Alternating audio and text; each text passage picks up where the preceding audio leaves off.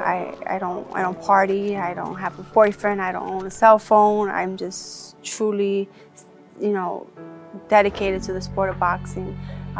Greatness requires sacrifice, and I sacrificed a lot to be where I'm at now. So it definitely changed me as a person. Yo soy Erika Cruz, en el box soy dinamita, soy de la Ciudad de México. My name is Amanda, the real deal Serrano. I am 43, 2-1 with 30 knockouts.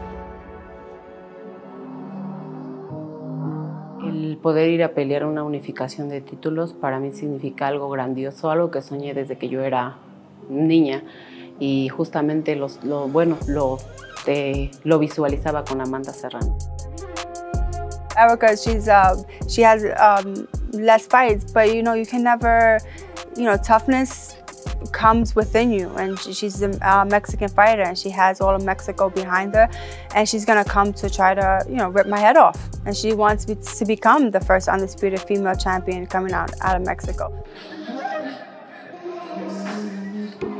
Elegí el boxeo porque fue algo que primero creo que traigo en la sangre, me lo inculcó mi padre. Mi madre ya no vive, pero ella me decía, quiero que seas campeona en box. Llegué al gimnasio de box y ese día me bastó para darme cuenta que amaba el box y no volvió a faltar, y peleé creo que a los 15 días. Boxing was something I never thought I would do. I never thought that I would become a fighter, let alone a world champion, let alone a 7-division world champion, and not going for undisputed. I felt fighting wasn't for me. I saw my sister and her struggles in the game, and I was just her #1 fan. And then I don't know, something came into me, and I just started training. I started fighting. I started wanting to fight. Then I turned pro, and still turning pro, it wasn't because I wanted to become a champion or I wanted to become the best female fighter or be the best at anything. I just wanted to fight. El boxeo me ha dado todo lo que tengo prácticamente. Ha sido una herramienta, me ha dado un buen trabajo, ser representante de la institución de la Guardia Nacional, que eso me ayuda a representar a mis compañeros y compañeras, a darle una estabilidad a mi hijo.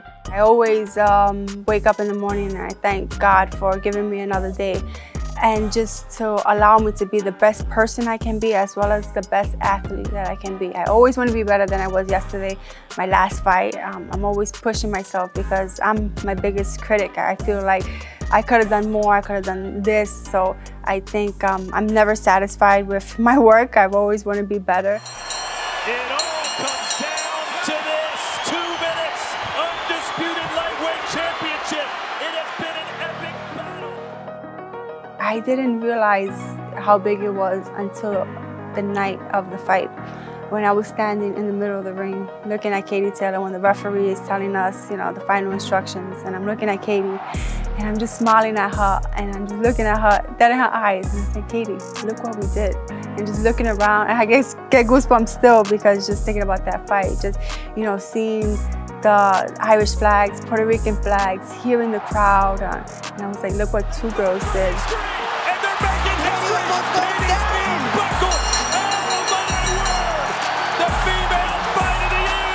Who won? I do not know. Para mí fue muy emocionante, ¿no? Yo estuve esperando todo el día para verla porque aunque Amanda en ese momento decía, bueno, puede ser una rival que tengo algún día que enfrentarme, pues el ver a 2 mujeres grandiosas en una pelea estelar, traer a la gente súper contenta, que acabaron con casi toda la venta de boletos para poder ver a ellas, las mujeres también podemos, y mira, peleas estelares, aunque sea de poquito en poquito, pero ahí vamos dando pasos firmes.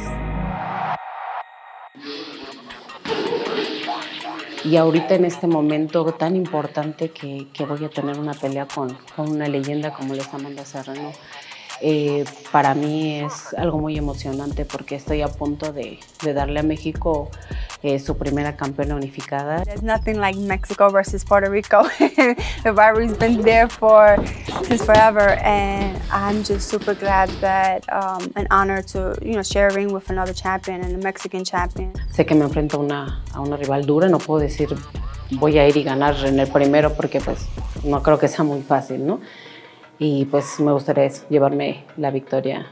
She's tough. I hope she comes like a Mexican fighter and just comes in and we give the fans a great war. You know, we have a little phone booth in there and just go at it for 10 rounds or less. Champion of the world, Erika Cruz. Quiero ser campeona absoluta en de todos los organismos. Everybody wants to become undisputed, and it means a lot more because it shows who's the best in that division. Yo sé que Amanda es fuerte, pero yo también lo soy.